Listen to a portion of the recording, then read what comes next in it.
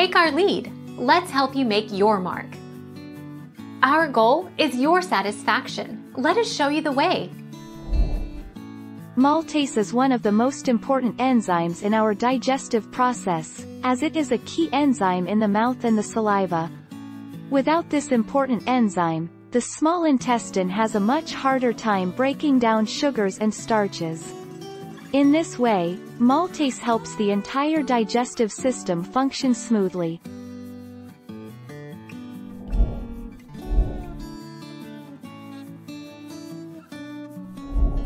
Make your mark. Take our lead. Maltase glucoamylase, intestinal, is an enzyme that in humans is encoded by the MGAM gene.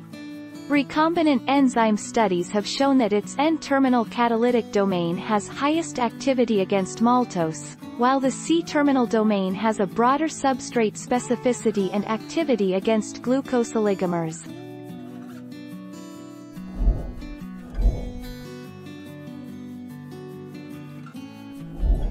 Make your mark. Take our lead. 1.20 Alpha-glucosidase, glucoinvertase, glucosidosucrase, maltase glucoamylase, alpha-glucopyranosidase, glucosidoinvertase, alpha-D-glucosidase, alpha-glucoside hydrolase, alpha-1,4-glucosidase, alpha-D-glucoside glucohydrolase, is an enzyme located on the brush border of the small intestine that breaks down the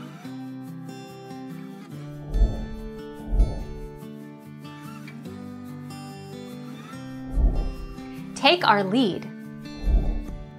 Foods high in maltose. Several foods naturally contain maltose too. You can find it in wheat, cornmeal, barley and several ancient grains. Many breakfast cereals also use malted grains to add natural sweetness. Fruits are another common source of maltose in the diet, especially peaches and pears.